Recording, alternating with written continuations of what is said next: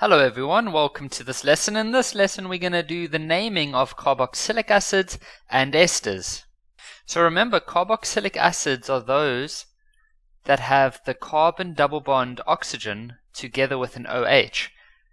Now carboxylic acids will always have this happening on the very side or at the very end of the carbon chain. So once again, you don't have to show the position of the carboxylic acid part. So it's very easy. We just look at how many carbons there are. So that's 3. So that's prop. And then for these ones, we're also going to add the AN. And then because it's a carboxylic acid, you're going to add the word oic acid. So it's propaneic acid. And that's it. There's no needing to show where this part happens because it's always at the end. So you're not going to say propan 1 oic acid. You're never going to see that. And so that's how you do it. You just got to remember oic acid. And the acid part's easy because we are busy looking at carboxylic acids.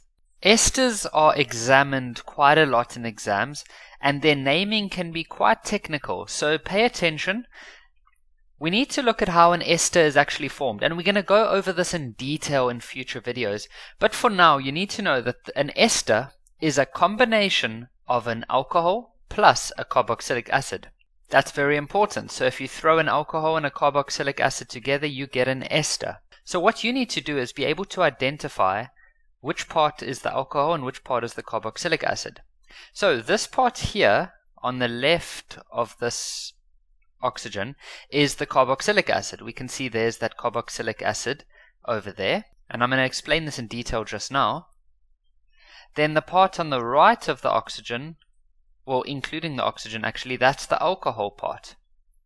Okay, so the way it's going to work is the following. We look at the alcohol part first. That's got 3 carbons, so that's going to be prop. And then we look at the carboxylic acid part, which is 2 carbons, and that's going to be eth.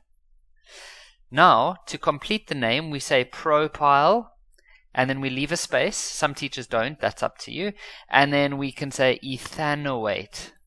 That is how you name esters, propyl ethanoate. Now let me show you exactly how this molecule formed. So pay attention carefully here, guys. So what we have is a carboxylic acid on the left plus an alcohol, and those two together are going to give us the ester at the bottom.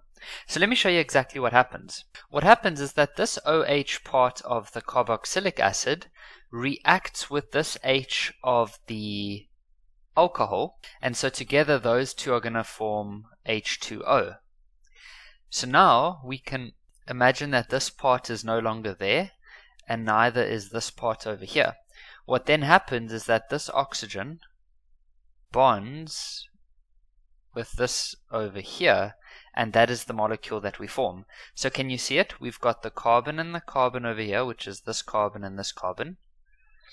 Then there's a bond that goes all the way across to the oxygen of the alcohol, and then the carbon, carbon, carbon. So the carbon, carbon, carbon. That is how the ester forms. Now sometimes students can't remember whether it's this OH that goes or this OH that goes. My advice to you is to remember the following. After you have eliminated the water molecule, each half should still have 1 oxygen.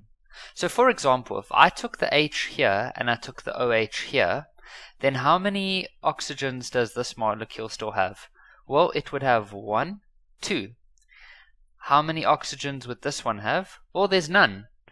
And so that's not how it works. What we said was that after you have eliminated the water, there should be 1 oxygen left over for each one. And so what actually happens is that this OH goes and this H. Because now if we look to the left, there is only 1 oxygen left, and if we look to the right, there's only 1 oxygen. So that's the way it works. It's the carboxylic acid that loses the OH. And it's also very easy. So here we've got another ester which has a random oxygen in the middle. Well, clearly, this is the cutoff point, and this part here is the original carboxylic acid. Why? Because a carboxylic acid has a C double bond oxygen. And then this part here is the original alcohol. So you name the alcohol part first, and so that's got 1 carbon, so that's meth. Then you leave a bit of a space and you name the carboxylic acid, which is 2 carbons, so that's eth. Then you just remember to add YL and then ethanoate. that's always going to be added, the anoate part over there. So here's another ester one. Now remember, the C double bond oxygen, well, that belongs to the carboxylic acid. See, it's actually quite easy. And then this part was from the original alcohol. So you look at the alcohol first, which is 1, 2, so that's eth. Then you look at the carboxylic acid part, which is 3, so that's prop. And then all you do is you add YL and then propanoate, like that. Now here's a single carboxylic acid again. It's not an ester this time, and so it's got a 2 carbon, so that's ethan. And then remember, for carboxylic acid it's oic acid, so it's ethanoic acid. Here's another ester, not an ester, a carboxylic acid, because it's got the C double bond oxygen, and so that's propan, because it's 3, and then oic acid, like that. Okay guys, so that's it. We have now, through the last couple of lessons, we've looked at the naming of all of the types of molecules. In the next couple of lessons, we're just going to practice a bit, and then after that we're going to start adding in a few more extras, such as branches, and we're going to look at situations where we add more than one kind of attachment, and it's going to get a bit more interesting. But if you're fine up till now, then you're all good.